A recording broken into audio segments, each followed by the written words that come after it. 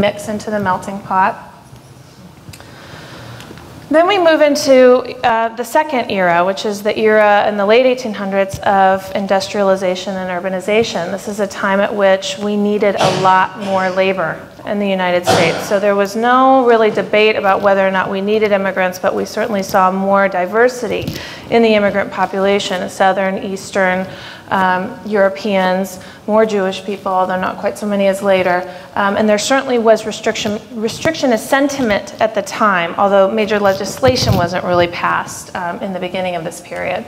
So this is a cartoon of that era where the Italians are depicted as rodents coming directly from the slums of Europe. You'll see them with their knives and their mafia hats, anarchy bandanas, and Uncle Sam is just letting them swarm in.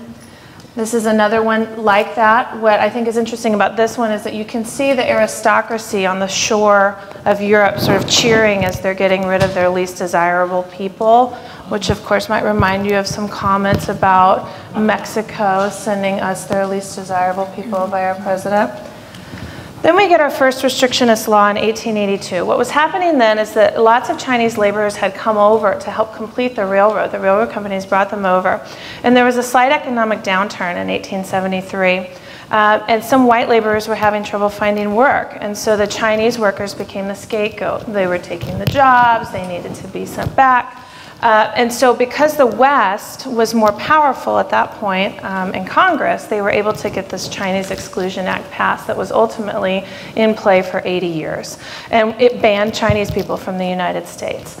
So here's some cartoons from that era where this is an Irishman and a Chinese man, and they're together on the top. They're eating Uncle Sam and the bottom, but then at the end, the Chinese man eats the Irishman.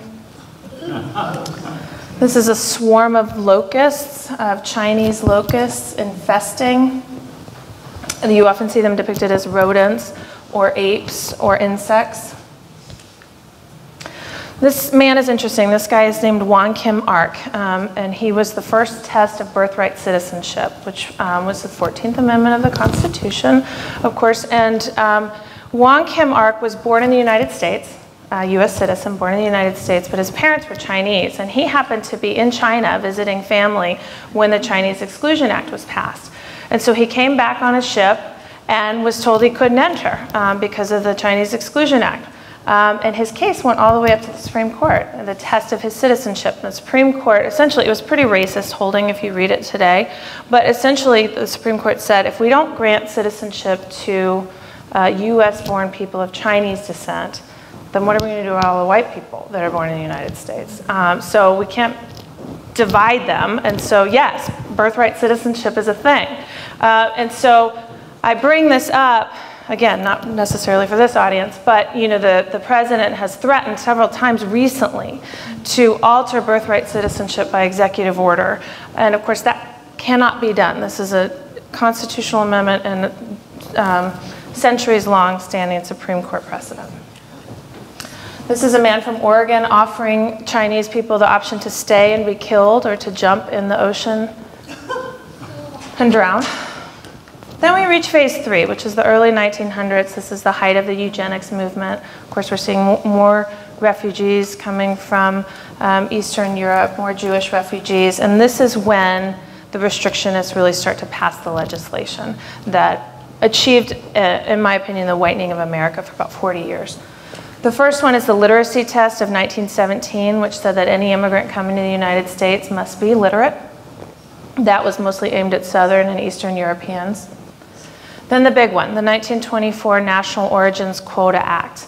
This is really what did it. This is what made America white for the next 40 years. And Congress at the time really grappled with how to pass a racist, restrictionist piece of legislation that would survive court challenge, and they did it. It took them a couple of years and a couple of tries, but they did it. Essentially what they did was they limited immigration, and they allocated the immigration to the allocation of the population of the United States. So they said, you know, if 80% of the people are from England, then we're going to give 80% of the visas to people from England and the United States. And they specifically excluded Africans, African Americans, you know, Asians, Southeast Asians, basically anyone of color. But these are some cartoons about the Italians during that era. Here's an Italian depicted as an ape-like person cleaning someone's shoes. This one is hard to see, but it's a lot like the rhetoric we hear today. The top three are the Italian population. In the top left, they're just laying around, they're being very lazy. And then in the middle one, they start to get drunk, they're drinking a lot. And then on the right one, they start to fight and they're being violent. The bottom left is how you arrest them. You round them up and you beat them and you put them in paddy wagons. And then the bottom right is how to dispose of them, which is to put them in cages and drown them in the ocean. This is a ship of Jews during that same period.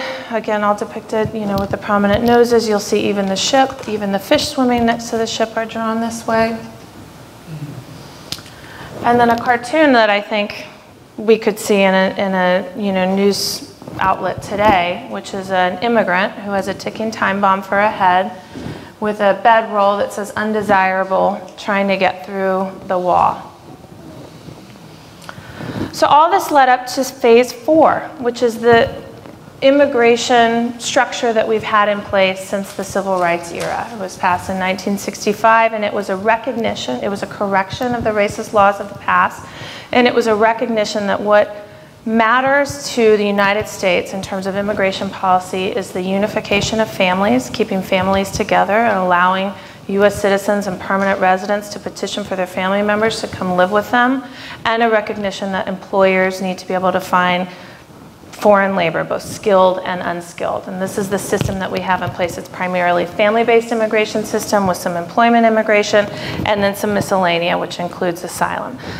So in a minute, I'm going to shift to talking about asylum because that's what everybody really is talking about right now. But just as a sort of conceptual matter, asylum is just this little sliver of our immigration system, really all of which is broken and needs fixing. But not right now, during a period of restrictionism, I would argue. This interesting cartoon, I think this is from the middle of the 1900s, but these are all of the previously marginalized populations coming together to build a wall to keep out the future immigrants. Okay, so let's talk about asylum. So asylum, this is the law this is the statute that has been codified in our laws for 40 years, and I'm just going to read it to you.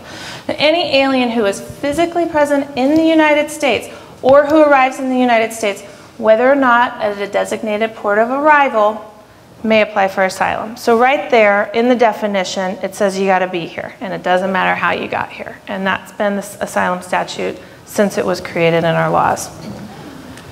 These are the elements of asylum, the things that you have to prove. That you have to prove you're outside of your own country of nationality, that you're unable and unwilling to avail yourself of the protection of your country, because you have been persecuted or you have a well-founded fear of persecution. And this is the hard one, this is the kicker, that persecution that you suffered was on account of a protected ground, which are race, religion, nationality, political opinion, or membership in a particular social group. And that the government either committed the persecution or that they're unable or unwilling to control the persecutor. You have to prove you can't live anywhere in your country safely, that internal relocation is not possible, and that you don't have any bars to eligibility, like you yourself haven't persecuted another person. This is how you qualify for asylum, and also how you would qualify for refugee status. A refugee is very different than an asylee. A refugee is someone who gets their status outside of the United States, like in a refugee camp. But we, as a nation, are very selective about where we go and find our refugees and grant refugee status. And as you've all heard, this administration keeps whittling down the numbers of refugees that we admit every year. But asylum is anyone who comes to the border. That's the requirement. That's the difference. So asylum history, after the failure, the international failure, including our own failure during World War II to protect Jewish refugees who were fleeing the Holocaust, there was this international agreement, a UN treaty, defining what is a refugee. We signed on to the treaty in 1951, we ratified it in 1967, and then in 1980 we codified it. We put it into our statutes with that statute that I showed you. This is not the first time that we... Well, let me back up a little bit, actually. So we codified it in 1980, 40 years ago, and we've been steadily building a body of case law about asylum. What is a particular social group? What counts as persecution? All of these things that need to be worked out have been worked out in the immigration courts over the last 40 years. And in a little bit, I'll talk about how the administration has been slashing all of this long-standing case law precedent that we've had. We had in 1996 a big piece of immigration legislation that was passed actually by Bill Clinton called the Illegal Immigration Reform and Immigrant Responsibility Act. It's referred to as IRA, and it had a bunch of bad stuff. But one of the things that I want to note is the creation of expedited removal. So expedited removal grants now the Department of Homeland Security the authority to just summarily deport anyone who's newly arrived to the United States. The statute says up to 2 years. It's been applied up to 14 days. So since '96, it's been applied to border crossers, people who are caught, either come to the border or they're caught crossing the border. They are subject to expedited removal, meaning they're subject to mandatory detention, they have to be detained, and they just get sent back, unless they claim a fear of returning to their country. Then they're put through what's called the credible fear interview process, or the asylum interview process. And that process is that they have to tell their story to an asylum officer. It usually takes about an hour. And that screening is meant to be a very wide net, so that if this person could maybe qualify for asylum, they get passed through the interview, they get released from detention, and they start to prepare for their final hearing, which is, depending on the court, you know, months or years down the road. But in that court hearing, they testify, they submit evidence. We usually submit at least 500 pages of country conditions research and evidence on the case. We have an expert come and testify. They're subject to cross-examinations. Cross-examination, it's a very involved and intense process. And the studies historically have shown that more than 95% of asylum seekers who pass a credible fear interview go to their final hearing. They have every incentive to go to their hearing, because if they don't go, they're going to be ordered deported in absentia. So this sort of idea floated around that asylum seekers just abscond is not supported by the research. The other thing that expedited removal did was it gave us this mandatory detention, which gave us the private prison industry for immigration. And so we as a nation turned to private prison companies. The two biggest ones are the GEO Group and CoreCivic, which used to be the Corrections Corporation of America.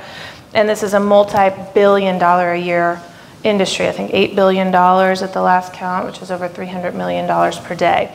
And as a result, they have created quite powerful lobbyists, and they make really big campaign contributions. But this system that we've had in place, this asylum system we've had in place for 2 decades now, and I would not stand up here and argue that it was perfect and that it didn't need fixing, but we actually didn't have a broken system, and we don't actually have a border crisis. We could have just kept going the way we were going, and things were pretty much working. We did have a crisis, of course, in Central America in the 1980s, and we failed to protect Central American asylum seekers at that point. There was lots of litigation, and that resulted in sort of better options for Central Americans. But of course, time has passed, and here we are at the second, I would say the second Central American, refugee crisis. So then what happened was in 2005, President Bush was in office, and they made a decision to bring in family detention, the first family detention center. There's been a tiny little detention center in Pennsylvania that holds about 100 people. That's a former nursing home. But the Teton Hutto Detention Center, which was actually named after the founder of CoreCivic, it's in Taylor, it's not in Hutto, was opened in, I think, 2005 to house migrants. And just like we see today, there wasn't a lot of thought put into the needs of children and families. So that was just a jail that was converted to house families. So the kids got prison uniforms. They were in their cells for up to 12 hours a day for count. They didn't have age-appropriate schooling. The medical care was bad. It was a terrible place. And my professor at the law school, Barbara Hines, and the ACLU sued CoreCivic and the Department of Homeland Security, and they settled for improved conditions. But I had lots of experiences there as a law student. I know lots of people in this room have been involved with Hutto over the years, protesting there and doing visitations. And thank you to everyone who still goes out there. It's still a facility that's open now for migrant women. So then Obama takes office in 2009 in January, and he ends family detention in 2009. But between 2009 and 2014, we see an increase in violence in Central America, and particularly in the northern triangle of Central America, of Honduras and Guatemala and El Salvador. And based on my experience, what I've seen interviewing hundreds of people over the years, this is what I'm sharing with you, is just my anecdotal experience. What's happening is that the gangs have taken over. They have infiltrated the local governments and the police departments, and the most vulnerable people in those countries are the children, because boys are expected to join the gangs as soon as they reach puberty, and girls often are selected to become the sexual property of gang members. And if anyone in the family resists the conscription or the recruitment, they'll all be murdered or gang raped. And so we see more children, we see more families coming to seek asylum. The numbers haven't changed that drastically since the Obama administration, but we see more children and families. So the type of immigrants that are coming has shifted a whole lot. So we see this rise, we do see a rise between 2009 and 2014. Obama's president, and then he brings back family detention in 2014, and that's when we get the Carnes and the Dilley detention centers. Has anyone been to Carnes or Dilley here? Lots of you, great. Okay, so this is Dilley. Dilley's about an hour south of San Antonio. It houses about 2,400 women and children. Looks a lot like the Japanese internment camps. It's like a series of bunkers. I visited it, I took a tour of it when it had just first opened. I haven't been recently, but I don't think it's changed very much. And it's through all of these changes in the last couple of years has continued to house families. Whereas Carnes, which is an hour southeast of San Antonio, this is the facility that I visit regularly. This has had a lot of changes just in the last year. First it was housing women and children, then it went to dads and sons, which was a very interesting population to work with. These dads and little boys, and it was a lot harder to get to them and to help the dads express their vulnerability. And then it went to women, and now it's back. They just emptied it out last week, and it's back to families, fathers and children. And so this little girl that you see on the bottom right, the top, that's my daughter at a protest. She's 7 now, but she comes with me to a lot of protests. And then the bottom is a little girl that I represented back then in 2014, Nayeli, who has a brain tumor, and she came over with her mother from El Salvador, the mother was fleeing domestic violence, and she brought an MRI report from El Salvador proving that her daughter had this central brain tumor, and ICE was not giving her any medical care, and they weren't releasing her. So grassroots leadership, anyone from grassroots leadership in the room? Grassroots leadership helped me do a media campaign, and she got out in 48 hours. It was really fast. And then Dell Children's took over her care. She's since moved, but that was sort of back in the era when media campaigns worked a lot better.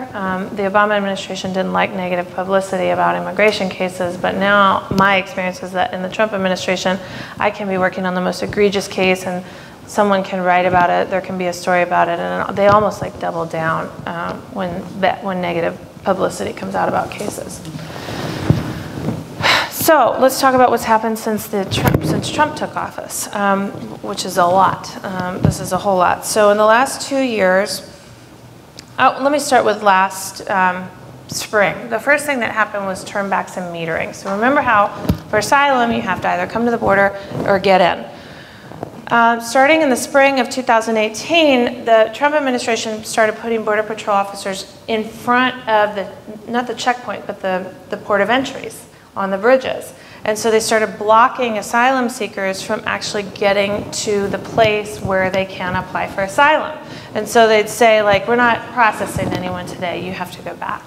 So that's when we started seeing these migrants, these Central American migrants, stuck on the border in Mexico because they couldn't get here to apply for asylum. But then what the administration did was they said, we're also going to enact zero tolerance for anyone who enters without inspection and gets apprehended. And honestly, most of the migrants are actually just crossing the river and like flagging down Border Patrol. They're not actually trying to get through. We haven't had porous borders for over a decade. But so they started this zero tolerance policy and then used the so zero tolerance was, we're going to prosecute everyone who enters without inspection. We're going to prosecute them criminally for illegal entry, which means we take them from the Border Patrol station to the federal courthouse, they plead out in a big group, and we take them back to the Border Patrol station. And that whole process takes a couple of hours max. But the administration used that as an excuse to start the family separations. So the wording was, we have to prosecute them, so we have to take the parents away because we're prosecuting them. And I did work at Hutto last summer with mothers who had been separated. And what I saw was, in the beginning, the first mothers that I saw had their children just physically ripped from their arms. There was screaming and crying, a huge scene. The first one that I met was a little indigenous Guatemalan woman, didn't even speak Spanish very well. Didn't understand what was going on and had her 5-year-old son ripped out from her arms, screaming and crying. Another woman that I met, oh God, I can't remember which country she was from, but I think her daughter was 10. And in that interview, we couldn't even, there was no conversation to be had about her asylum case or why she came. I mean, she was just sobbing and literally just screaming hysterically. She had no idea where her daughter was. She had been ripped out of her arms. And most of these mothers didn't know where their children were for 2 months, at least a month. They didn't even know where they were. And then maybe they got to start to talk to them once a week after that. And you know, the lucky ones got reunited within 2 months. Then obviously Border Patrol officers down on the border got wise, I don't want to use that word, but they started to realize that if they tricked the parents into the separations, that there would be less of a scene. So they started to tell the parents that we're going to take your child in the other room for a picture or processing, or we're going to bring you to the courthouse for your prosecution, and when you come back, your child will be here. And so those were the stories that we saw toward the end of the summer. And then thanks to the massive public outcry and federal litigation, the official zero tolerance policy of family separations ended. And about, I think total, well, they didn't count. They didn't actually count. There was no database for who got separated and where they were sent. So that was what was so crazy working on these cases, was trying to find these children. There wasn't like an agency you could call that was in charge, and there wasn't a registration of who had been sent where. So it was like sleuthing just to figure out where these children were. It was chaos, and it was so crazy. And the administration has even said they didn't count, but we think it was somewhere around 3,000 or 3,500 families were separated.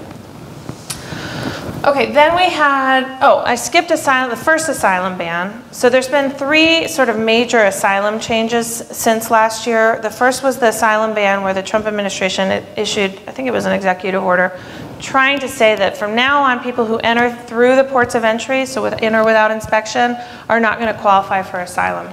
But of course, as you guys saw in the statute, it's clear that it doesn't matter how a person entered, that they can still apply for asylum. So that policy was enjoined by the Ninth Circuit, but it is in litigation right now. We don't have a final decision on that.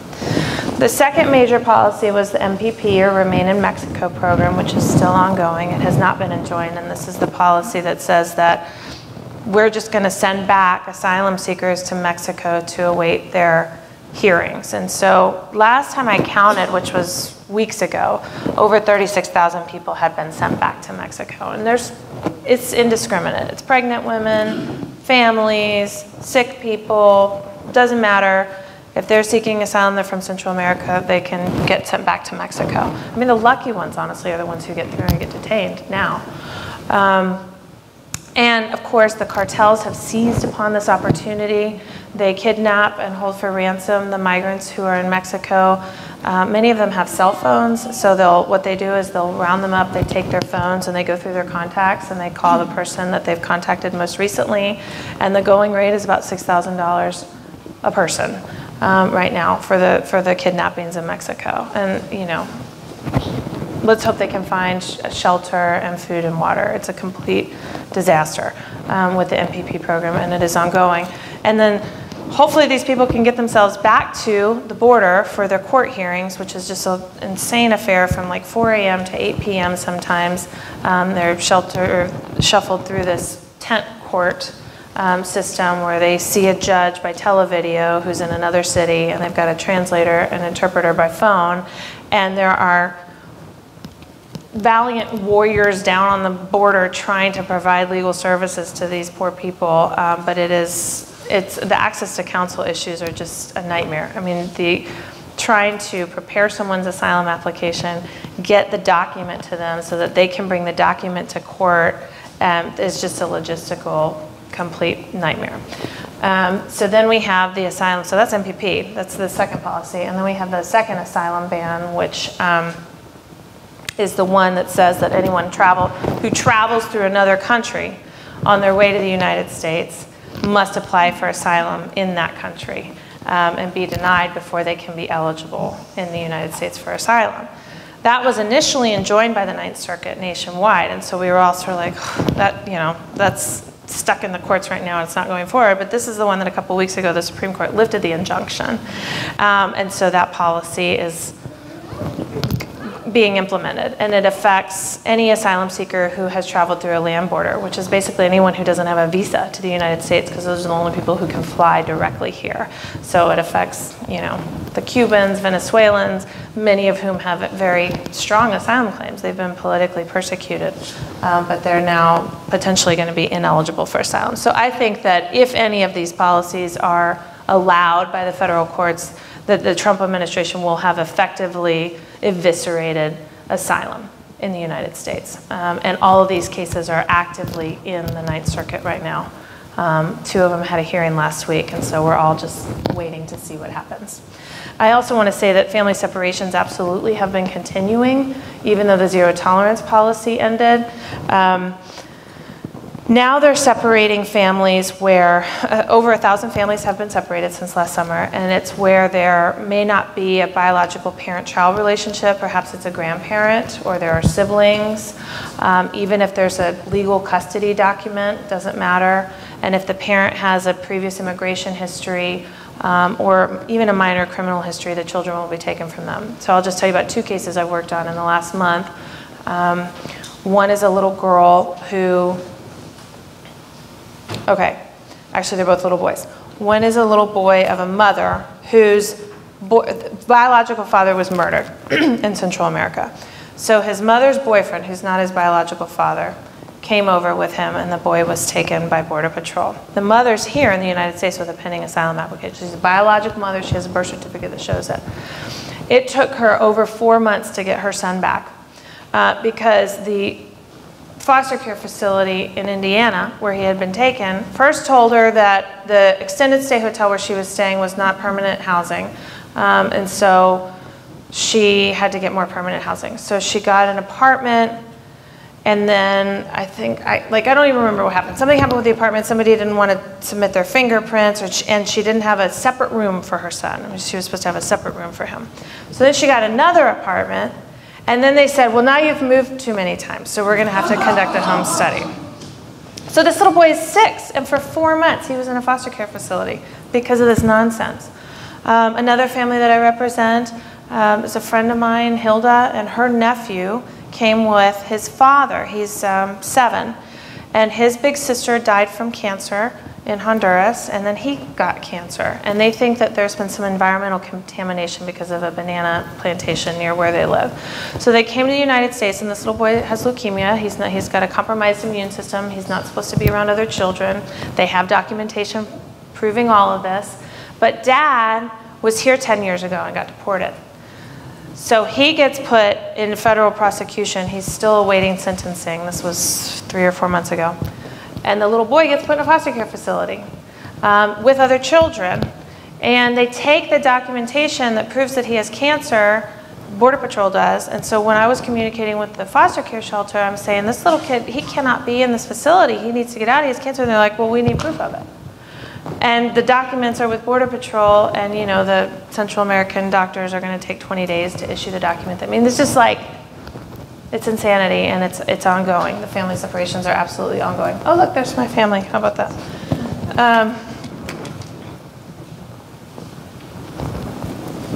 Let's see. Sorry, you guys. Give me just a second.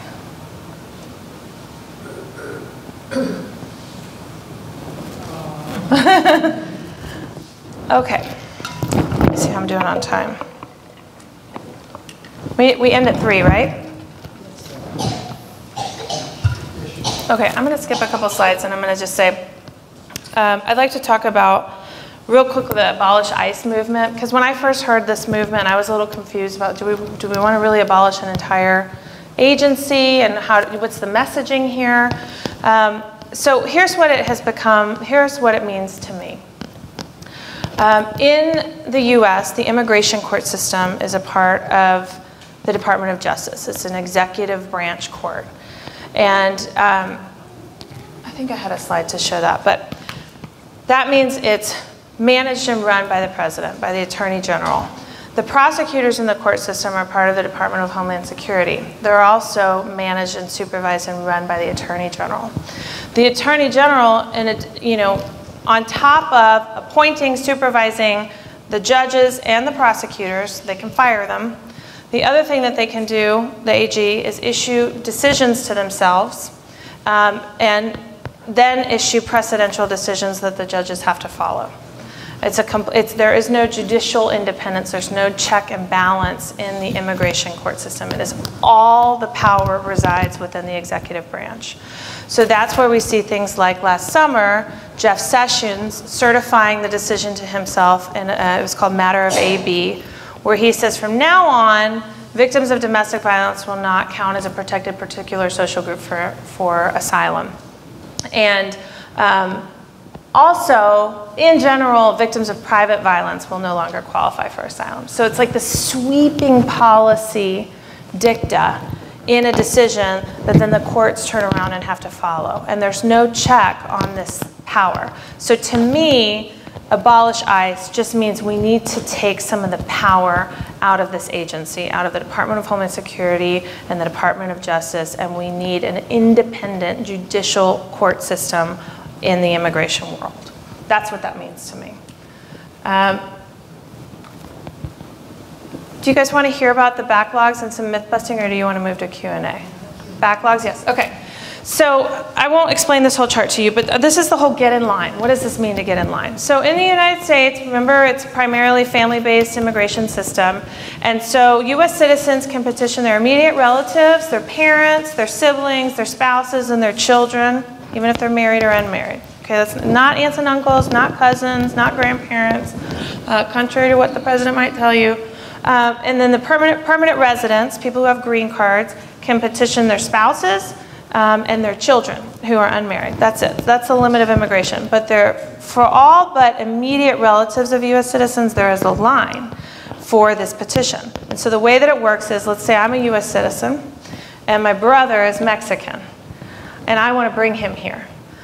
I first have to file a petition for him. It's called an I-130. And we get assigned a priority date, and we have to wait for that priority date to become current. So this is the visa bulletin that's published every month, and it tells us the wait time for each category. So if we're talking about my Mexican brother, oops, that didn't work. We're talking about F4 is siblings of US citizens, and you see Mexico has its own column because China, India, Mexico, and the Philippines have more immigrants, so they each have their own wait time. So they're now processing cases from January 1st of 1997.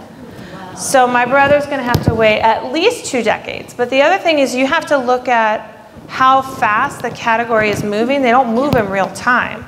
So the way to gauge it is to look at this category a year ago and see how quickly it moved. I'll tell you that most of these categories tend to move in half time. So it's actually probably going to be more like 40 years. But at one time when I did the calculation, this category F2B, which is adult children of permanent residents, would have taken 512 years to become current at the current rate of speed. So this is what it can look like to get in line. It's sometimes way more than a lifetime.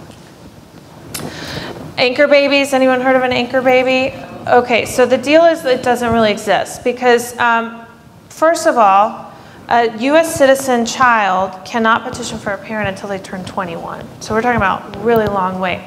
But also, if that parent entered without a visa, they can't adjust status. They're going to have to process through the consulate, and they need a waiver, but they can't base the waiver on the child. So this is a conversation that I have in my office weekly with people who came in the 90s usually. If they came in the 80s, they applied for amnesty typically. But if they came in the 90s, they've had 4 U.S. citizen kids. They've been working, paying taxes, just waiting for their child to turn 21.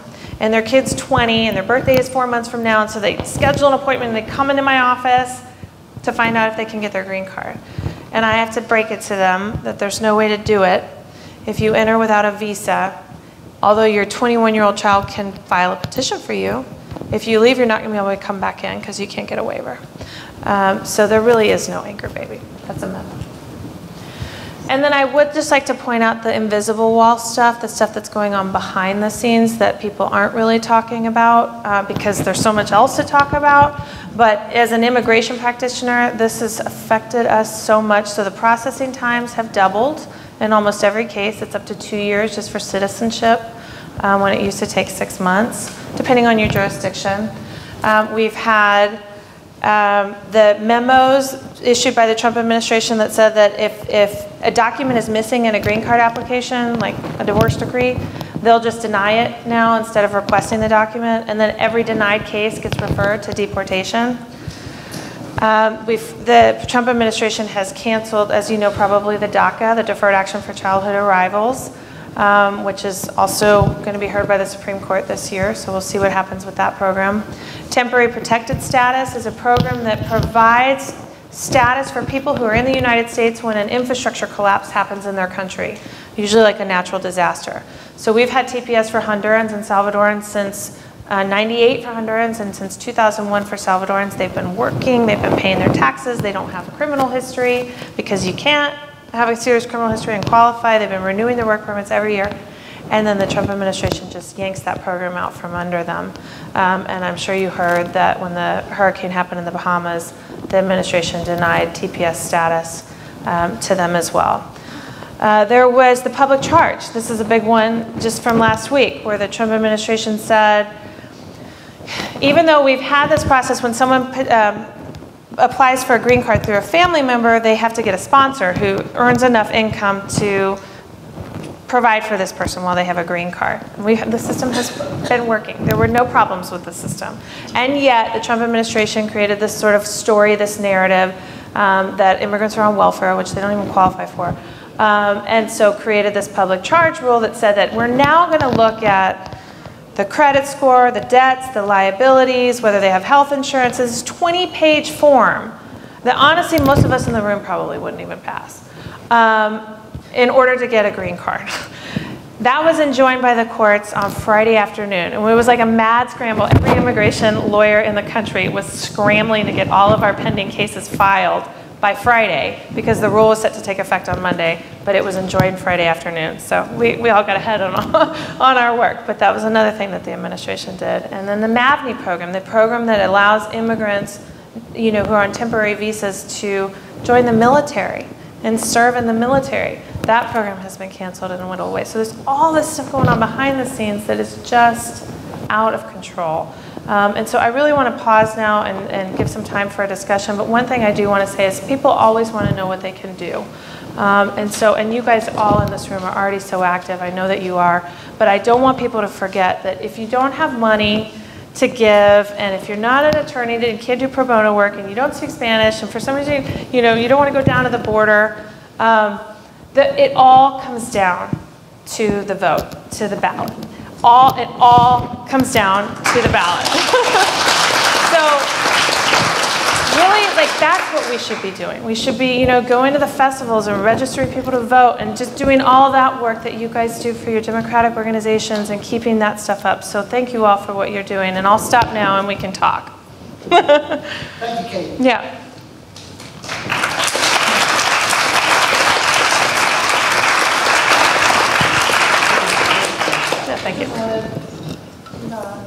Raise on. I just hope somebody will fix them, hopefully Randy or somebody will get these fixed somehow. They're horrible, I can't get them. Y'all can hear me, right? Yes.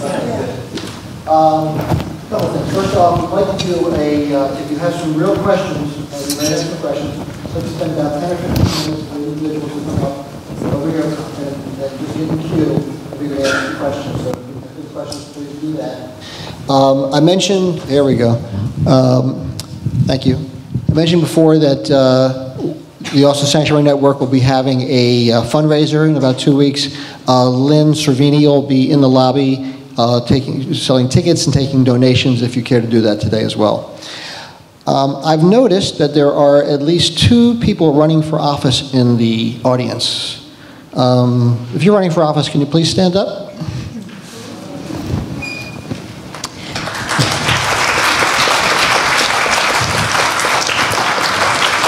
We're going to give you a microphone to introduce yourselves. You can't make a speech, but what's important is that you're here and you have the same interest in immigration as we do, so we appreciate that. Thanks, Steve. My name is Rick Kennedy. I'm running for United States Congress in the 17th District. If you don't know what that is, where that is, the current incumbent is Bill Flores, who announced his retirement. Yes, there you go. He's gone, yes. But he's gone, but Pete Sessions has announced that he's running in the district, and I'm not going to say anything because I can't make a speech, but go do your homework. That's all I'm going to say. Thank you, Steve. Good afternoon. I am Selena Alvarenga, and I am running for a criminal district court 460th here in Travis County. I have a very personal interest in immigration. I am an immigrant. I was born in El Salvador, and I came to this country when I was 13. I have been here in Austin for about 17 years now. I practice criminal defense, and now and then get involved with doing a little bit with immigration and volunteering for that. But yes, I really appreciate you all being here and talking and listening about this very, very important topic. Thank you.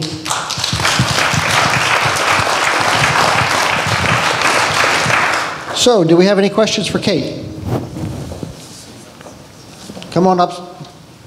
We're going to get in queue right here. And questions? Yes. As you know, or don't, I'm sure you do, St. Andrews has a very personal stake in this. And what is the future for people that have been, who are in asylum, but who have been denied and been ordered to be deported? What's their next step? Well, am I still on here? You know, this is an era of enforcement, and so I won't sugarcoat it. I mean, I think people who have outstanding orders of removal are more at risk than ever before. One of the things that I've seen is that now sort of tips from the public to ICE actually get acted upon, and so just a few times in the last several months I've represented people who, you know, got picked up because a neighbor called ICE on him. Or I represented a guy whose ex-wife got mad about their custody mediation and had ICE pick him up outside of the mediation at the end of the day. And so this is an era where ICE officers are out to get people, particularly the ones that have outstanding orders of removal, because they're easy. They have an order, so they just send them home. And so sanctuary places like this are really the last stand, the last option for them. Yeah. Well, I have an experience with, I took the training with grassroots leadership, and I went out to the Hutto place and met with some ladies from Tibet. They had been asylum seekers, fled from Tibet to Moscow, Moscow to Cuba, Cuba through the Panama Canal, and then they came up through Mexico. They're sitting there. So their bond was like $5,000 or something like that. They had relatives in the state. Anyway, we had a nice little visit, and I told them I actually got to see the Dalai Lama when he was in Dallas. George Bush was a big friend of his, and they gave him an honorary degree at SMU. My sister was a department head, and her admin person let me have her ticket. So I got to see. So we talked a little bit about Buddhism. When I left, I was so pissed off. Those guards were rude to us, to the volunteers. They were terrible. I found the CEO of whatever company that is that owns it, wrote the CEO, told him he was horrible, and then I wrote every rich Buddhist I know. I wrote Richard Gere. I wrote the Buddhist Society of Houston. I wrote the Buddhist Society of New York. I wrote the Buddhist Society of Toronto and San Francisco. Anyway, I don't know what happened, but my brother-in-law is a criminal lawyer. And I said, Dennis, what happens to that bond? And he said, well, they should get it back if they don't get in any trouble. But the whole thing was so frustrating that I need to go out there and visit some more, but if you haven't been out, it's a concentration camp. And I mean, I just went nuts. But when I called to go out again, or when I went out again, they had all been sprung. Yeah, great. Come on, ladies. Somebody come up. Hello. So I'm a professor down at Texas State, and I study immigration, and I've just been looking recently at how it's become sort of a United Nations at the border, and all of these people are coming in through Ecuador and coming all the way up, and there's Africans and Asians, and in a way the breakdown of the asylum system has invited people to come in because there's so much chaos, is kind of how I see it. But I guess they don't have access to lawyers, right? And what do you see happening with this just massive influx of people who, are new, kind of, but they're just arriving at the border, and it's kind of a new situation, it seems. Well, I think we have to be careful about, buying into the crisis at the border narrative, because, as I was saying, I think the last time I looked at the numbers, I wish I had them in my brain, but I don't. The numbers between the migrants that we saw in 2014 during the Obama administration, the numbers that we've seen in the last year were almost the same. But we went from 11% families and children to 65% families and children. And obviously those populations have different needs. And so the administration is telling us that we have this massive sort of influx and crisis, but we just have a shifting population. In terms of I'm sorry? They're not letting them come in. Right. So it's a crisis. Well, there's a crisis in Mexico, certainly. Right. Yeah, and it's bad. It's really bad down there, and I don't know what they're going to do, and I don't know what the solution is.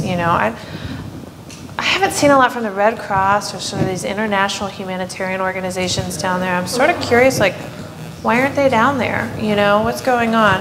And maybe it's political. I don't know. But yeah.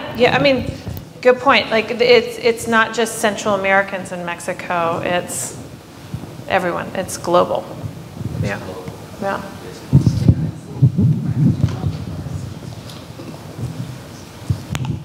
I just saw a quote recently in a news report from Mexico about the situation down in Matamoros, across from Brownsville, of the Mexican president quoting Andrés López Obrador, quoting that there's no humanitarian crisis in that city of Matamoros. And these were Mexican news agencies that were reporting this. It's appalling that it's appalling what he's doing in helping this president to just not care about anyone that is at our borders. So I just saw that a few days ago on a Mexican news channel. and several agencies were covering that. The other thing, my question is, are there any statistics, or is anyone looking into the adoption of these children, of the asylum-seeking children that have been put into foster care, that have been adopted out? Is anyone following that? What's happening when they do get adopted, or when they? I mean, they have parents. Parents are deported. What is happening to the children, and what can we do as a society to? I mean, I know these parents are desperately looking for someone to adopt, but if they're taking these children, what can we do? Yeah, I totally agree. I mean, I had lots of people, especially last summer, reach out and say, can I help these children? Can I, put them in my home? And 88% of the kids in ORR custody, the Office of Refugee Resettlement, which is where the unaccompanied minors go, 88% of them have a family member in the United States to whom they could be released. I would argue that there is not a need for foster families. And then for the ones who are released to a foster, it's interesting. If they're released to a foster, what's supposed to happen is that if they're still in ORR custody, which they would be, some of these facilities have they go, for the daytime they go to the shelter and they just go sleep with the family at night. They come back to the shelter for the day. So that counts as still ORR. And if the parents get deported, if they've been deported or if they're getting deported, they're supposed to be able to have the child returned to them. What can get trickier is if the child has been released to someone else and that person doesn't want to return the child. That's when, who knows what happens. Sure. Can you talk more about the legal immigration? And you talked about the family chain, those dates that you used. Now, that date that you used, is that when they have to apply? Or is that going, do you know what I'm talking about? It's a two-step process. You apply, and you get assigned a priority date, and then you wait until it becomes current, and then you apply for them to actually come in. And so, I mean, is there a particular area you'd like me to talk more about? Within that? My family's in Zimbabwe. And so if they apply now, that would be that priority date. Right, and so who would we be talking about? My husband's brother. Okay. Let's say my husband's So I think they're in 2006. Let's look. Africa. To 2006.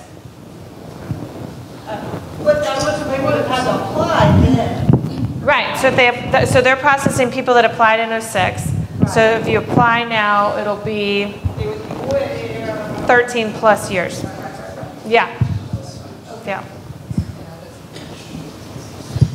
Hello. Thank you for coming. My name is Maribel Rosas. I came here to Austin when I was 14. And right now I have DACA status. And because of the Trump administration, I'm in the limbo, basically waiting for the Supreme Court hearing on the 12th. I just wanted to share this. So my family is mixed status right now. My stepdad, he's a U.S. citizen. He and my mom been together for 10 years. And the only reason that my mom hasn't applied for to get a resident card is because she's afraid of the administration current situation. And then myself, I had 3 kids that are U.S. citizens. So basically right now I'm just waiting for whatever the Supreme Court is going to decide on DACA. But I also have a question. Well, I had 2 questions. Is there any way that the public can know how much money CoreCivic or these private facilities, how much money are they getting from the government to house these people? Especially in Tidon Haro, because I know that they haven't shared a lot of information. But I wonder, is anything that the citizens of this country, public officials, there's anyone that can do something about just to see how much money they're getting from the government? Because basically it looks like it is it's something in there that they don't want the public to know. And my second question is, when you were an asylum seeker, you just need to be present in any port of entry just to request asylum. And now, you know, you're from Guatemala and then you step like in Mexico or other part of the country, you had to now request asylum there for you to come to United States. If there is another administration coming, can they reverse that? Okay. So the first question is campaign. How do we know about campaign contributions by the private prison companies? I would say Grassroots Leadership is the best organization leading the charge on this. And I forget, is there anyone from GRL in the room? No. So this is a major focus of theirs, and they actually put out reports on it. So I would just invite you to go to their website or even call them. I'm sure someone like you would find you would find a home there, you know, and a way to do advocacy if you wanted. And then the second question, what was the second question? Whenever it's another administration. Yes. Yes, absolutely. I mean, all of these policies, the MPP policy and then the Asylum Ban 2.0, which is the one that says you have to apply wherever you go through, these were both implemented, you know, by executive order, so they could be reversed in a minute by a different executive, by a different president. And they might, you know, still get held up in the courts, but we'll just see. I mean, an injunction, you know, when a case is ongoing, I'm not a federal litigator, so I'm not going to say this eloquently, but an injunction is just a preliminary decision to hold the place while the case is with the court. And so for a court to block a policy under an injunction is a very powerful action. Most of the time, they just wait for the final decision. So that's what we've seen is this battle over these injunctions. And so it doesn't necessarily indicate just because the policies, the injunctions were blocked or the injunctions happened or didn't happen, that that's what the ultimate outcome is going to be. It's a very different inquiry at the end of the case, you know. So I'm still really hopeful that these policies aren't going to be implemented ultimately, but it's possible that we'll just have to wait for a new president to actually change them. We have time for 2 more questions, and here's the first one. So, do I understand correctly then that the entire immigration system falls under the executive branch? Is that a good thing? Does the entire immigration system fall under executive authority? Yes. Okay, so my next question is if it would be better served under the judicial branch? The court system, certainly. The court system should be an independent judicial court system. And what would it take to move it from the executive branch to the judicial branch? Congress. A law or a constitutional amendment? Yeah, not a constitutional amendment. Definitely, yeah, just a law. Just a law? Just a law.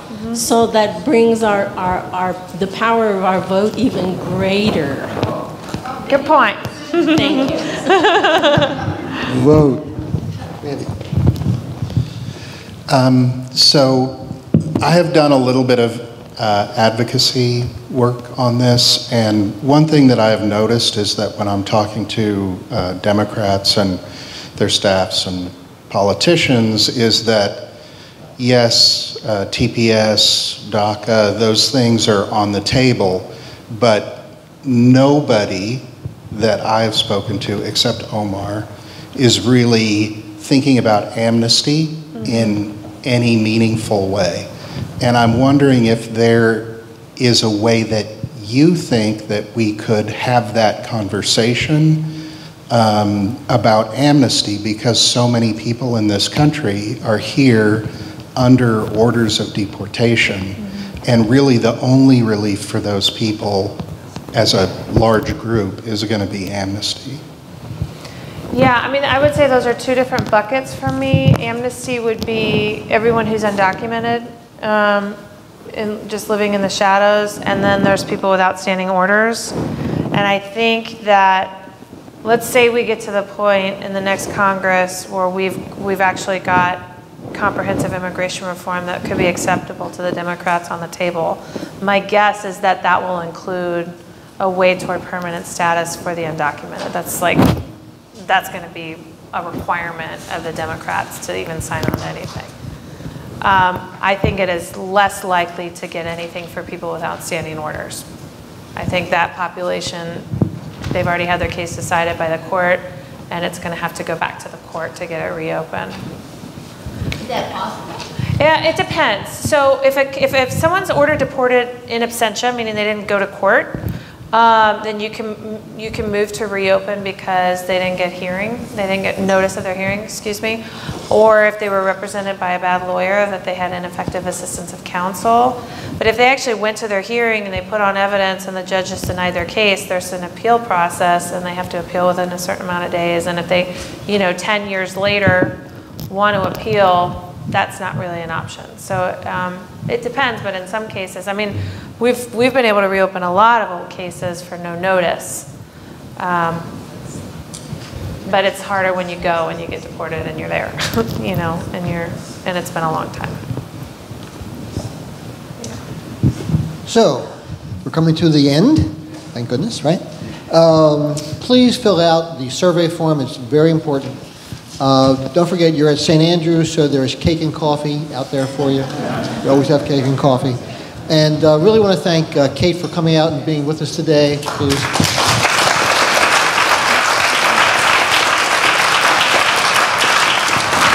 Her knowledge and dedication to this cause is tremendous, and we truly thank her very, very much. Thanks again. Thank you all for everything you're doing. Thanks for being here. Thanks.